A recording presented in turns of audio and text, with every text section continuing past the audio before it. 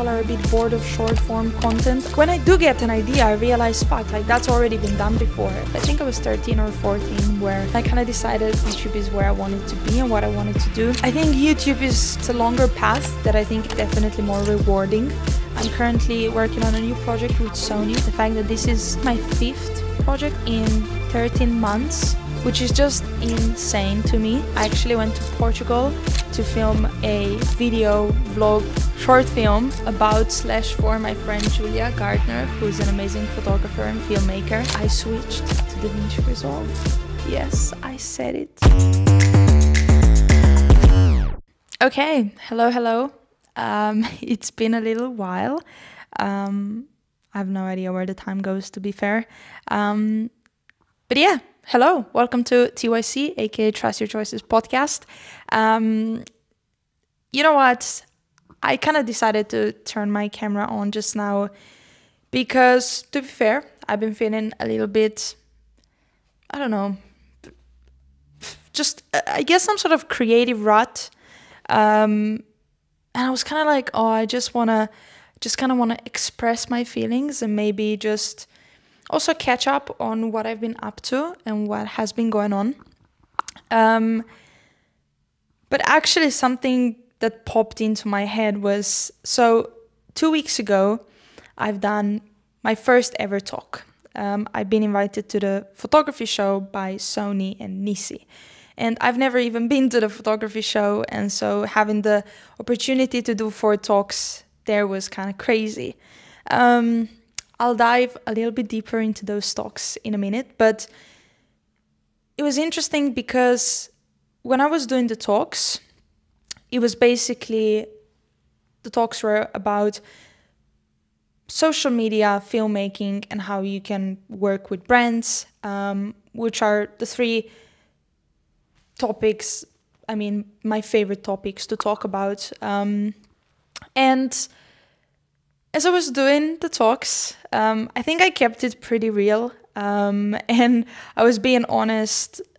I don't know, I just think like I was given the opportunity to show my best self, let's say, and I wanted to take that opportunity to kind of be really real with people and, I don't know, just tell things the way they are. And sometimes that means that sometimes things aren't going right, or you can be a little bit quirky. And I really try to incorporate that into my talks. And I guess this is also why I'm kind of doing this podcast, because I've been just feeling a little bit uninspired and not really in my best place, let's say. So I wanted to just have a little talk with myself, with whoever's watching. But yeah, and after I think one of the talks, Harriet and Duncan came up to me. Now they are 2 people who come to basically every single UK shooters event, and they were also at the photography show to 2 of my talks, which was really nice, so thank you. And Duncan said to me how much he appreciated that I kept it real. And actually, when he first started talking to me, I wasn't really sure where he was going. And then when he said that, I thought that was so kind. You know, it's one thing someone saying to you, oh, I love your work. But it's really, it just means and it just feels different when someone maybe says something like that, you know, the fact that, I don't know, I kept it real, or I was just honest and kind of like really try to show that not everything is perfect, because of course, as I mentioned, you're kind of given the opportunity to be able to show off or be your best self, which you still are, but you know, kind of having the opportunity not to show off, but actually to let people know that what you're doing, they're also able to do.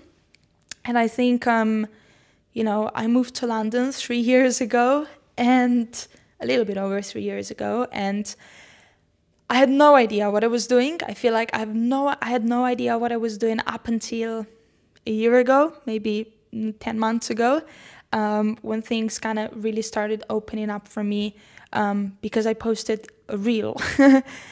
So yeah, and this was also a topic, something that I was talking in my talk, because a lot of the times you get asked like, oh, is it still worth posting? You know, like, can you still grow? And for me, posting on Instagram and still not having many followers, like, literally changed my life.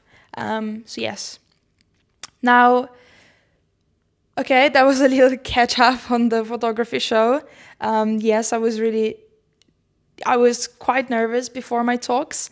But my best friend Pika, she did the coolest presentation for me. And I think that literally knowing that that presentation was good, and even if I fuck up, was like, it's still going to be okay because the presentation was so good. So yeah, that helped a lot. But yes, I think it made me realize that I want to do more of that, and that it's not that scary. And even if it's a little bit scary, it's okay, because you kind of like, if it wasn't scary and if you weren't nervous, that would be weird. So yeah, I have a few things written down on my phone that I thought of when I was doing my makeup 5 minutes ago before I started filming this. So yeah, as I was saying about just reels in general and how it changed my life, over the past, to be fair, half a year maybe, I haven't really done anything for myself. And by that I mean doing passion projects, things that, you know, don't involve working with brands, and the things that you just do because you just want to, and because it's something that you almost need to, it's almost like an itch that you need to scratch. And I haven't really done that. In fact, I can't think of anything that feels like that. And again, great problem to have, not complaining. And 2 weeks ago, I actually went to Portugal to film a video vlog short film about/for my friend Julia Gardner, who's an amazing photographer and filmmaker, because she was hosting a women-only workshop. That was her 2nd year in a row that she was doing that. And I had the most amazing time ever. And I haven't had such a good time in a really long time. It was just like, there were 8 women from all over the world, from US, from Europe, from Canada. It was really, really cool. And it was really cool. And I guess it just made me, I don't know, I was really, really inspired. And it was also really nice because Julia allowed me to be really part of the workshop, and she really appreciated my opinion, and it felt like she trusted me, because I was basically just there to film and be in the background and film the BTS. But I think at the end I was way more involved than I thought I would be, and it was actually really nice. And it was just really nice to be able to also share my knowledge to people who want to get to where we are, and just really giving them an insight and being real on how you can make it in this industry. And I think it was also just amazing to watch. I think for me it was just crazy, the fact that 8 women like paid and came from wherever in the world to see and to, you know, do this workshop with Julia. So I'm extremely proud of her. And hopefully I can have her on the podcast, because actually when we were in the car driving, we were talking and I was like, oh my God, like we should have done a podcast, because we just had like such nice conversations. And she's just really, really just incredible person. And yeah, and I think doing that workshop, it really inspired me, and I want to start doing something similar. Maybe not on that level, but at least, you know, bring women together, because I'm really lacking female women, however you want to say, really lacking like women friends. And I didn't really feel that for a long time, but like last month I've been asked by Artlist to create a video for Women's Day, and I've never had an issue with being around guys and, you know, not, I guess, not not having a lot of like women creative friends or just women friends in general. And I was actually at first kind of struggling to make that video because I was like, I haven't really thought about that much, that, like, you know. And then as I was like, I had basically a bit of a hard time scripting that video because I wanted it to be authentic and I actually wanted to say how I felt, and I wasn't really sure how I felt. And I think by the end of that project and just having it on my mind for like 2 weeks, it really made me think that I do feel a little bit lonely. And it's a weird thing to say, but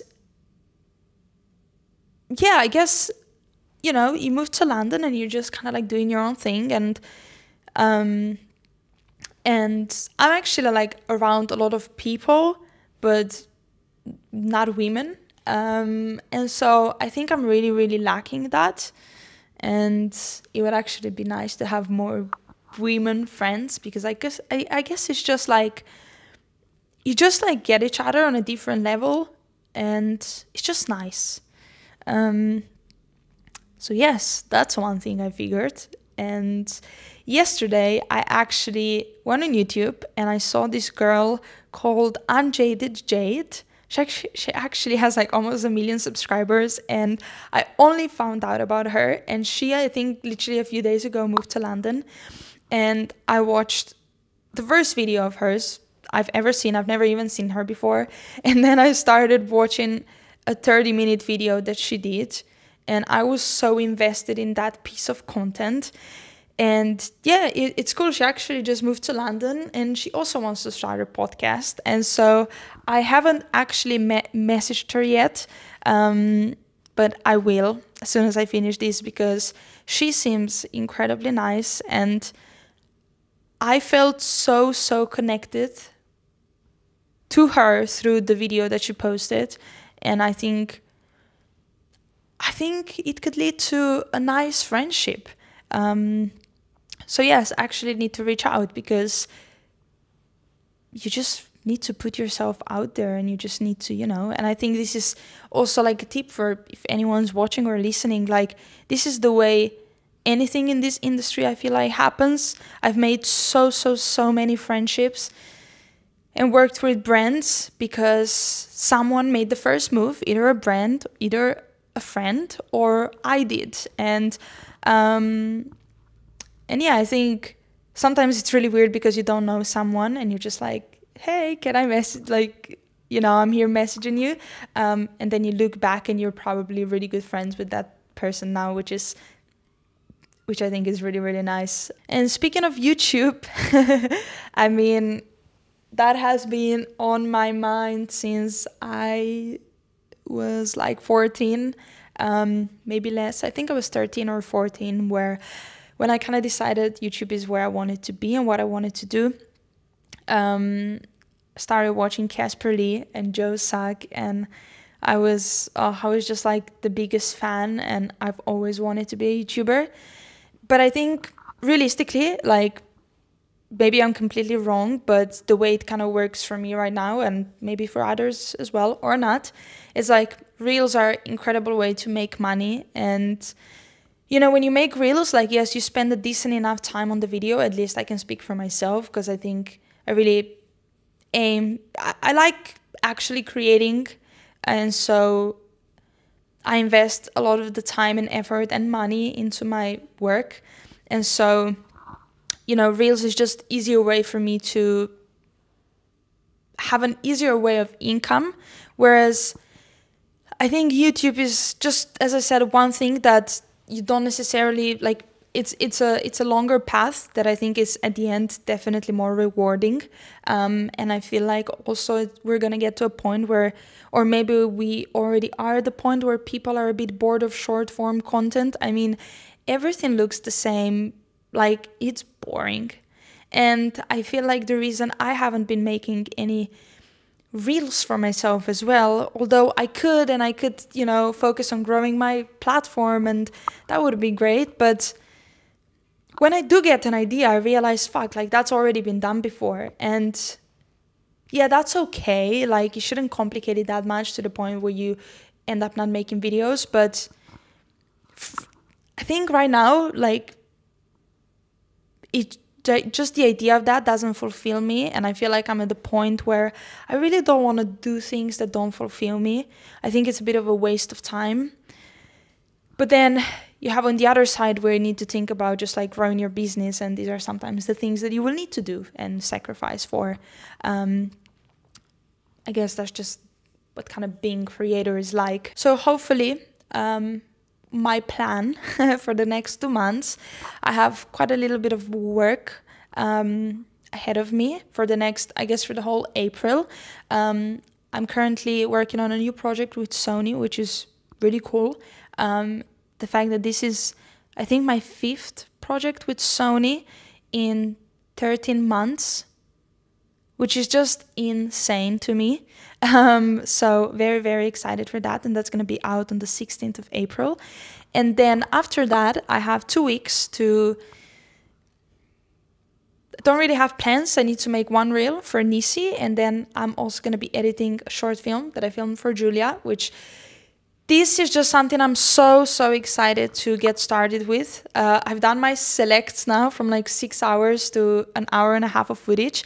And I'm so excited to start editing this. And also a big change, but I switched to Davinci Resolve. Yes, I said it. I know. I never thought I'd say that, but I've been editing on Premiere Pro for like since 2014. And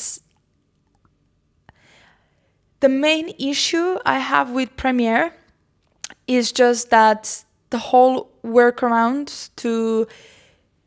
Because I've been coloring in Davinci for the past 2 years, but so the way it works, if anyone doesn't know and you want to know, I'm not going to be too technical, but basically you edit in Premiere Pro, or this is what I've been doing, and then you export your timeline, you import it into Davinci, you color grade your video, and then you just export it as a video, and you put that video on top of your timeline in Premiere Pro. But I think, you know, it's really enjoyable when you can edit and you can kind of like see already how the grade is going to look like. Also, what happens when you do that workaround, this means that you won't be like, the effects don't copy over from Premiere to Davinci. So you technically can't do any, let's say, speed ramps, because when you then import that video, when you import your timeline into Davinci, this means that your effects won't copy over. So it's just a mess, and I think I'm over it. And since YouTube is where I want to be, and one big focus for me is color grading, and just a big passion of mine, making things like colors look nice, I just decided that Davinci is the way for me to go. I don't know what I even said. So yes, I am very excited. And it's also really nice because I feel like when I open Premiere Pro, like you just kind of like know most of things. I'm not saying, I mean, I know probably 20% of Premiere anyway, but I guess it's just a really nice feeling when you know that there's something you don't know and that you're gonna know better as you put more time and effort into spending time in that program. So even though there's certain things I don't know, or basically most of the things I don't know in Davinci, it's just a really nice feeling because I feel like I'm growing and I'm doing something new. And yeah, it's just really nice feeling. Yes, and then super excited, but with UK Shooters, we're doing a road trip. It's gonna be from 11th till the 19th or 18th of May, and we're gonna go to 4 cities. And I'm just so excited. I really miss UK Shooters events. I think it's just nice to be around so many creative people, and just so nice to meet so many people. So, oh, I am so fucking excited, in fact. I can't even lie. Okay, and I guess last thing to address, as you can see, I'm sitting here by myself. But long story short, I think when Gareth and I started this podcast together a year ago, we did our first episode that didn't come out for like 7 months. That was in September 2023. And then we put out 9 episodes. But the idea for the podcast initially came in December 2022, so quite a long time ago. And to be completely transparent, a lot has changed since then. I've changed, Garrett has changed. But I think where I'm at, I kind of suggested and was open that I don't want to mix the relationship with everything, like all the projects and everything we do. I don't think it's healthy. And it's really nice when you do things together, or when you don't work on everything together, but then you come together and you do better. And I think that was a little thing that was holding me back from being active with the podcast, is just because I wasn't really sure if doing it together is a good idea. So we decided that I'll be doing it from now on by myself. But yes, I don't know, I'm excited about just this new chapter. And in fact, I'm very excited about 2024. I think it's already been a really good year. But yes, so that is just one change.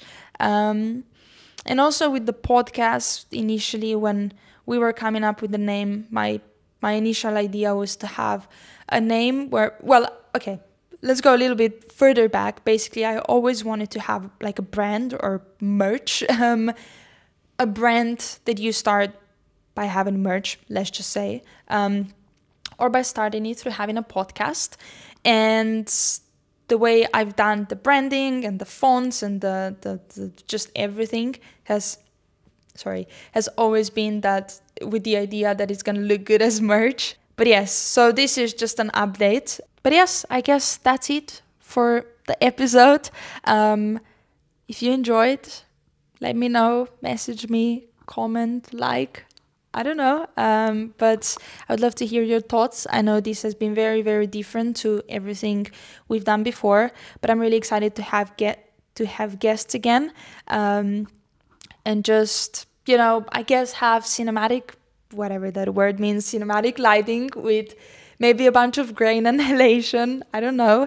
But yes, it's been nice to offload and to just speak to the camera and just not think about it too much. I was actually quite nervous at first. Pretty okay now. But just very glad that I've done this because I've only thought about it 5 minutes before I actually started recording. But yes, that's it from my side. Maybe see you next week. Maybe not. I'm not going to say anything. I'm not going to promise. But yes, have a good day, evening, morning, whenever you're listening to this. And bye.